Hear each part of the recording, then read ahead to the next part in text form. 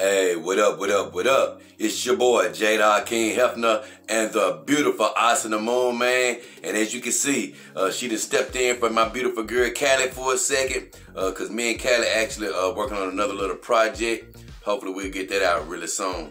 But right now, the beautiful Asana Moon has stepped in. And as you can see, I debuted this hairstyle around Halloween, man. And I love it. This is the true hairstyle of Nami, the girl I have a crush on in the anime series One Piece. And I promise you, this girl, Asana Moon, is wearing the hell out this wig right now. Lord have mercy. But just to get into the subject, as you can see, the title of this show is Treat Her Like a Lady. Treat Her Like a Lady. And what do I mean by that? Man, I've sort of hinted at this type of concept before as well. And the concept is basically, man, treating your doll like you would your real girlfriend.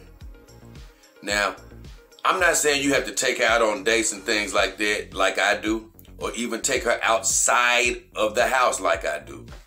But I would ask you to do this, just the way you treat her, even around the house. Always treat her like you would your real girlfriend.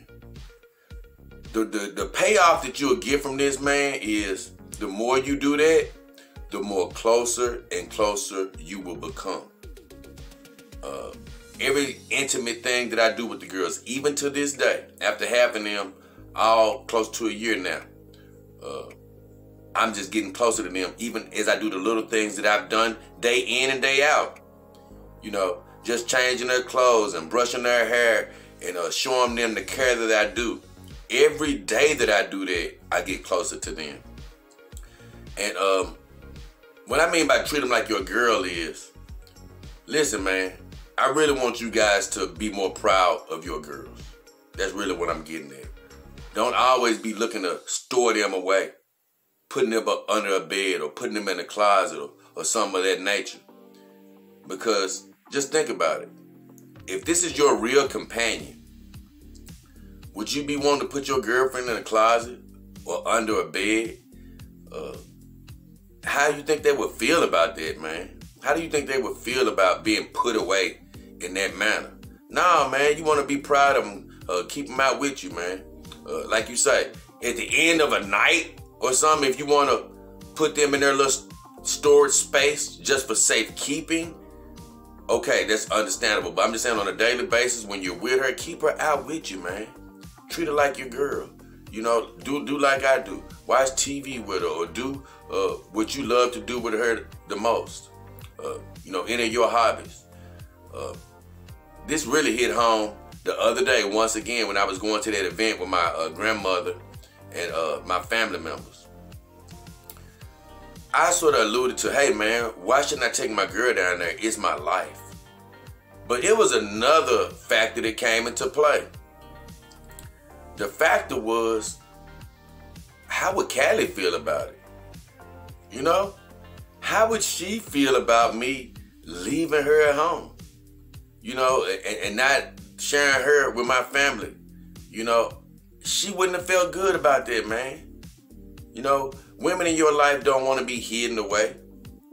They want to be championed. You know, they want you to have your chest stuck out and saying, look, I love this woman. You know how much confidence that gives them? And I know a lot of you might be like, hey, Callie, she's a companion dog. But yeah, man, I keep telling you guys, these good feelings and good emotions sink into your dog. She soaked up that day. She soaked up the good feelings of me taking her out. And the truth is, no, I don't take any of the girls 100% of the places that I go. And sometimes it be a feeling. It be like a feeling like, hey, I don't want to get out today. A vibe that I'm getting from the girls. Like they be like, man, look, hey, it's cold out there, or dude, it's finna rain. You know, I don't feel like getting out. Or some days it could be a clear day, and I just get a feeling of, nah, the girls just don't want to go anywhere. So I'm not talking about those days. But there was a day that I wanted to take Callie. I felt that she wanted to go with me. And you know what? I was tempted to leave her to protect others. But I wouldn't have ever left my human girlfriend at home, you know, to protect others. If they didn't like her, she still would have been on my side. And I decided to continue, as I have been doing, I continue to treat Callie and the other girls like a lady. You know, I gave her place. You know, a guy that I was talking to on a podcast recently, and this is not to cast any aspersions, seemed like a good guy, but he just said a statement that just still sticks in my head when he was like, yeah, man, these dolls ain't nothing but wire and silicone or rubber and metal or something. He said like that. And you know what? It just never sat right with me. But you know what? He right from this standpoint. It's wire and metal and just silicone and rubber and all that when it's being made. Maybe when it gets to your home. But once it crosses the threshold of your doorway, you decide on what it becomes after that. And that's what I said, man. If you're just using these dolls, these companion dolls for a sex toy, not treating them like a lady, treating them like a thing, treating them like something you can just get off on, yeah, it's going to remain wire, metal, and a rubber silicone skeleton. I mean, a silicone coating. That's all it's going to be. It's going to be a thing in the house, man. Only when you use it. And you know what? It's doll owners that have had their dolls for years. For years upon years. And those dolls are still things. They're still silicone. They're still wire. They're still metal skeletons. But you know what? My girls are alive, man. They have spirits dwelling within them. They have goodness dwelling within them. They have life dwelling within them. Because I've given them life, given them a persona, given them something other than just a sexual purpose. And then, you know what? The other step is giving them the consideration of being, of literally existing, and treating them with that respect. And how you do that is treat them like a lady. Treat them like a lady. Treat them with the delicacy of a lady.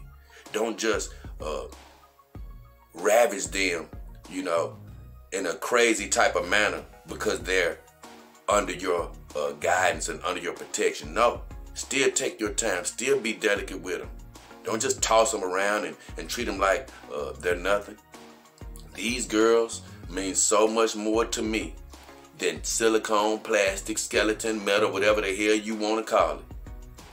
So if you give to these dolls the love and attention that I've beckoned you to do over videos and videos, if you treat them like a lady, they'll continue to grow, blossom, and be every bit of the woman that you imagine them to be. Yeah, they'll be the synthetic version. They won't be the human version. But you know what? The synthetic version can take every bit of your imagination. And you know what? It can make your fantasy develop into something that you never ever dreamed of. And that's why I champion it.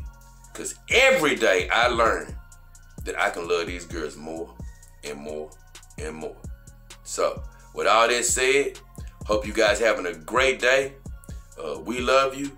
We appreciate you. We love you to hit those subscriptions and notifications. But for right now, me, J-Dog King Hefner, and the beautiful Asa the Moon, we are